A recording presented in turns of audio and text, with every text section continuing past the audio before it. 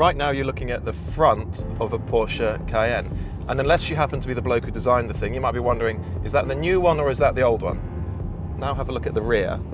Yeah, it's the new one, the all-new Porsche Cayenne. You can tell, can't you, by that strip, that really sharp strip that they got running across the rear, that this is the brand new car, the third generation Cayenne. And in fact, it's much more different to the previous car than the front end styling would suggest. It is all new. The structure is now a hybrid mix of alloy and steel, so it's a bit lighter than before. We're not messing about today. This is the Cayenne Turbo, the really fast one. Power is up by 30 horsepower to 550, but the engine is now 4 litres rather than a 4.8. That's downsizing in action. And so the turbos are mounted within the V, they call it a hot V. It makes a huge amount of difference. I'll come back to that a little bit later on. So we've still got an 8-speed automatic gearbox. It's not a twin clutch. It's still got 4-wheel drive system. We've still got super trick Porsche stability management. There's all sorts of new tech on this car. But before I start describing what it does to the driving experience, let's park up and let's have a little poke around this cabin, because there's a lot going on with this new interior.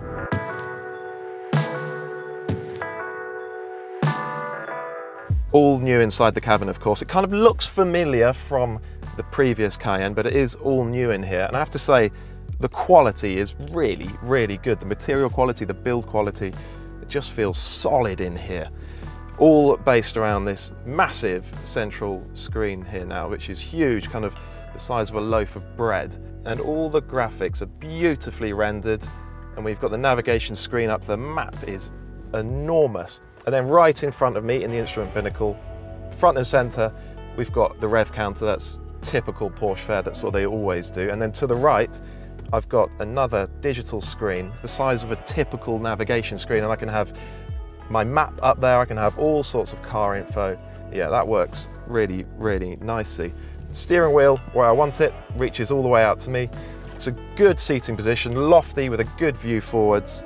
Yeah, it's a really cool cabin, this. And then in the menu system here, we can look at all the off-road settings, so gravel, mud, sand, rocks. It should be able to get through some pretty tough terrain, I think, this car. But let's find out how it actually drives on a proper, winding country road. Now the car's really, really good on a motorway, on a long journey.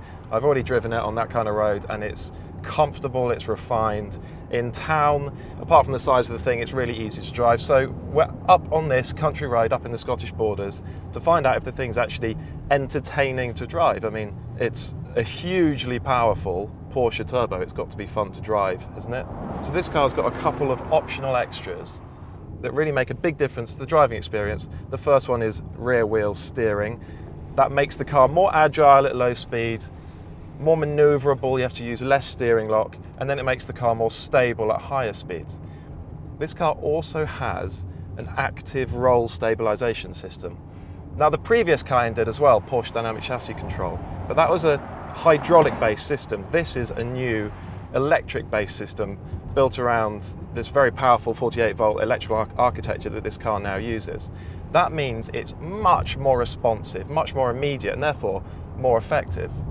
I have to say, it makes all the difference. The problem with these huge, high-riding, heavy SUVs is that they naturally roll a lot. And so you've got two options. You can either fight that roll with an anti-roll bar the size of your arm and stop it from leaning, but then you knacker the ride quality. Or you fit one of these very clever electric roll stabilization systems, which is what this car has. The impression you get when you drive along a winding road is that the body is actually staying really, really flat. It's kind of a spooky sensation in a car that sits so high that you expect will be rolling around all over the place. So what they've done is decouple that roll stabilization from the ride quality. So we've got a flat-bodied vehicle and we've got a really, really good ride, and I mean a really good ride. So I'm in the softest damper setting at the moment and it's really plush, it's really pliant. It's not a stiff, hard riding, jagged kind of thing. It's really fluid. That's really, really impressive. I have to say, that is probably the biggest improvement they've made to this car over the previous one. The car's on 3-chamber air springs, which is where that plush ride comes from. It's also got Porsche Torque Vectoring Plus, and to get the most out of that system, it uses mixed tyres front and rear, wider on the rear axle than the front. On this particular car, those tyres are Pirelli P0s, performance-biased road tyres. This car has lots of proper off-roading hardware. It's got diff locks, an adjustable ride height, and various terrain settings. That means it's got some pretty good off-roading capability, but of course, away from the road, it's completely compromised by the tyres it's on. These super high performance SUVs are kind of fundamentally at odds with themselves, because if you want them to be sharp and agile on the road, you need high performance tyres. If you want them to be good off-road, you need to put on completely different tyres, and that knackers its performance on the road. So the tyres that this car's got on, they're not going to drag you through mud or even across wet fields. What they do is make this car freakishly agile and fast along a road. It's 2.2 tons, so it's still a big, hefty, chunky thing. Massive ride height, of course. And the only reason they've been able to make this thing as agile and actually as entertaining to drive is because they've got all these systems, the roll stabilization, the rear wheel steering, the torque vectoring. This car's just loaded with hardware. And all that hardware is trying to do is overcome the size and the weight of the thing. Of course, even with all that hardware doing its thing, the Cayenne Turbo never feels as agile or as locked down or as nimble as a proper sports car. But what you do have is precision. You've got massive body control, good grip, even in these wet conditions. The roads are quite slippery, but we've still got good grip. And that is where its massive point-to-point pace on a road comes from. You could frighten some properly quick hot hatches in this car, I think. What we don't have is any sort of steering feel. I mean, that's probably expecting too much of a car like this, isn't it?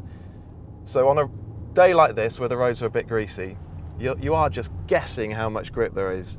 There's no intuitive sense of how much grip you have, which is, I suppose that's completely fair enough.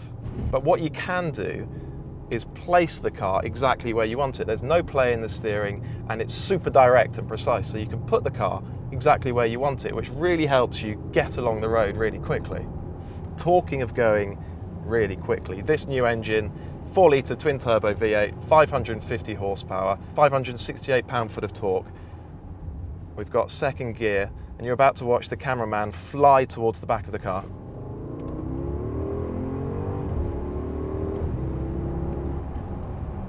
Yes, that's big, big performance. It's a very, very heavy car. But 550 horsepower and 568 pound-foot of torque shunts it along the road really, really quickly. It's got proper Porsche Turbo thumping performance. And this new engine is very, very impressive. I think it's lost some of the kind of thunderous V8 soundtrack that we had with the old 4.8-litre engine. But what we do now have is freakishly sharp throttle response, almost no turbo lag. If you didn't know better, you might even believe that this was a normally aspirated, very high capacity engine. It's seriously good. It isn't as thrilling or as engaging to drive as a proper sports car or even a sports saloon, but I can forgive it that. It's a huge, high-riding, heavy SUV, and the fact that it's as capable as it is along a twisting road is massively impressive. It costs a whisker under £100,000, so it's big, big money. And then of course this car's got ceramic brakes, it's got rear wheel steering, it's got the roll stabilization system, so you're looking at 120 to 130,000 pounds. Big, big money. But I have to say, it's an incredibly impressive package.